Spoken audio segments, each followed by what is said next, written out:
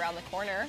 So we are getting you moving on this Monday morning with some advice as you prepare to stay in shape and healthy this holiday season. Joining us this morning is Lifetime Fitness personal trainer Brian Tietz, and you're from the Lifetime downtown, which is newly renovated. I know it looks absolutely fabulous. Awesome. So you've got some workout ideas for people that are kind of in a hurry this morning.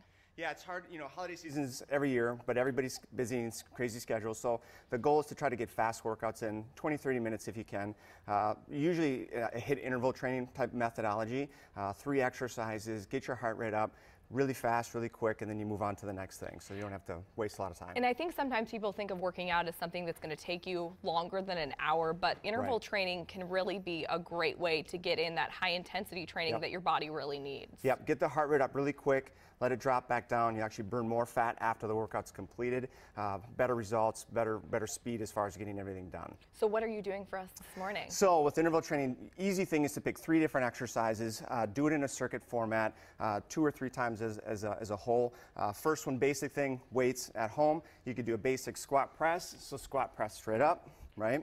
From that position, you do about 10, 15 repetitions of that, come down to a lunge, curl, back up from there. And you're doing lower body and upper body on that. And then you can go into rowing exercises for back. So you do about 3 to 4 sets of those, bang them out one after another. Like 3 sets of 10?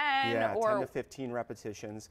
The goal is to get that heart rate up after each one of those, and then as you rest on that rest phase, you got about a 30-second to a minute rest, and then do it all over again.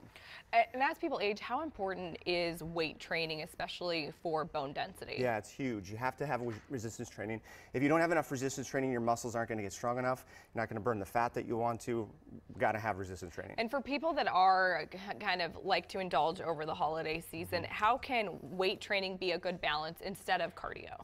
Yeah, so again, with cardio, typically you have to spend more time, right? It takes a little bit longer to do it, 30, 45 minutes, whereas resistance training, you can get it done in 20 minutes with just as many benefits to it as well. In terms of healthy eating this holiday season, any advice for people that want to maybe try everything at the table, but also want to make sure they're not overindulging? Right. So when you go to parties, a lot of times they have food out and you start to snack a little bit. Have a little bit of that, that's okay. But then when you're ready to eat, fill your plate up with the vegetables, the protein, and then you have a little bit of room left for the carbohydrate type stuff. And again, make sure your plates aren't the nice big platter size that sometimes you have. Smaller plates. Smaller plates helps, definitely. Yes. Well, Brian, thank you so much for joining us this morning, and we'll see you back in our 6 o'clock hour. So did you hear that, guys? Allie?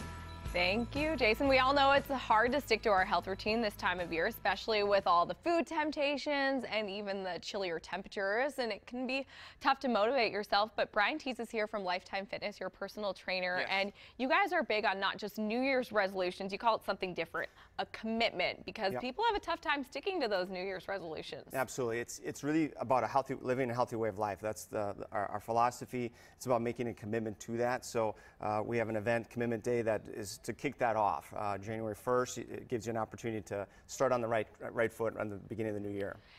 Is it a good idea maybe even to start a little bit earlier, especially before you're indulging in all those holiday treats? Absolutely.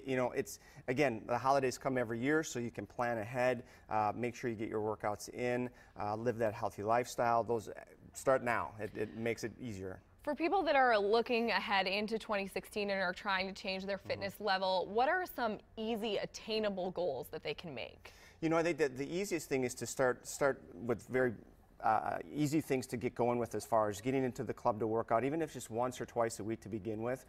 Making small food changes, as far as maybe reducing sugar, maybe eating late at night, things like that are not quite as robust to do, but easy to kind of get started with. And for people that have maybe fallen off the wagon in terms of working out, maybe haven't gone to the gym in a while, what's maybe a good commitment for them to make for people that are maybe just getting back into going to the gym? Yeah, find a professional to help you answer questions on what to do. Our philosophy of our Core 3 is really about knowing your body, nourishing your body with the right food choices and so forth, and then moving your body. So those 3 things are very important to have. So find someone that really understands how to direct you in the right place and the right things to do. And in terms of making that commitment into 2016, how important is having a partner, making sure you're staying on task? Whether that's a trainer or a friend or somebody at work. It's huge. It's more fun. It's more enjoyable. You have people that you can have camaraderie with. So get a group of people to come in. If you know someone that is fit and maybe they have an idea on what to do, start with that too. It's